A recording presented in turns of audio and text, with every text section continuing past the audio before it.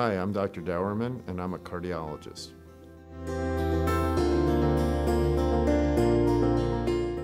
My philosophy of care is to be honest with the patient. If there's something I think is the wrong treatment strategy, I will tell the patient fairly bluntly that I don't recommend this.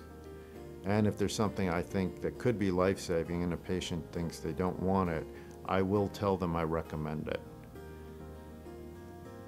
The second piece of that is that I respect the autonomy of the patients to make a decision which may be beyond my ability to comprehend why they're making it. But I will be honest with them in my assessment, give them the expertise I have, and then respect whatever decisions they make and proceed accordingly.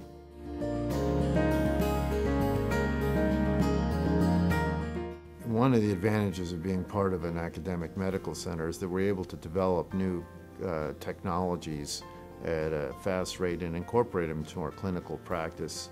There's really no better example of that than the transcatheter aortic valve implantation or TAVI program.